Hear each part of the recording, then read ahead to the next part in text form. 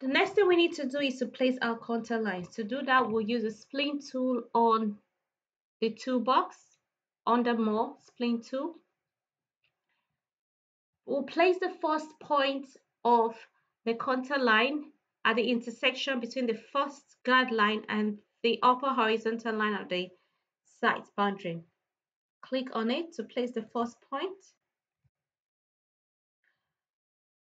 Type in 5 meters along 5 meters in the distance box to place the second point of the contour line along the guide line.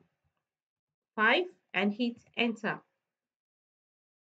Move your mouse slightly towards the left hand side of the guide line and type in 3 meters.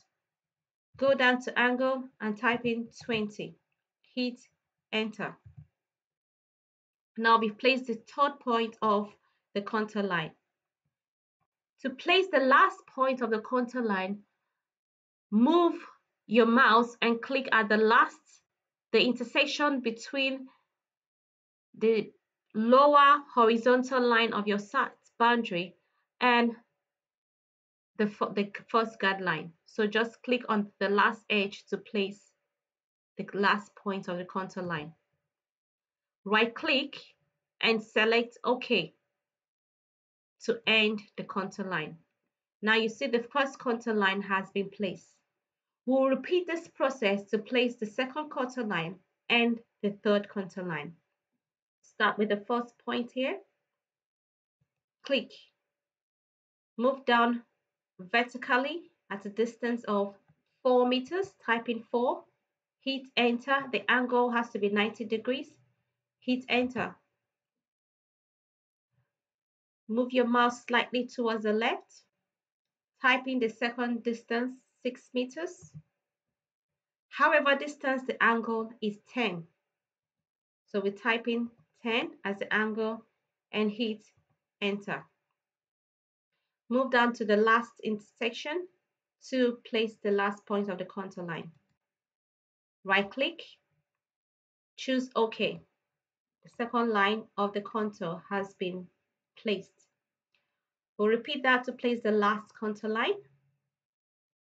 Click, distance 1 meter, angle 90. Hit enter. Move your mouse slightly towards the left. Distance this time will be 7 meters. Angle 15. Hit enter.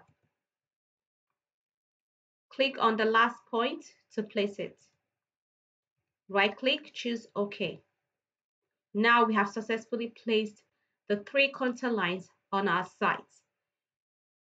Click on Escape to deactivate the spline tool, or you can select the arrow tool up here to deactivate the spline tool.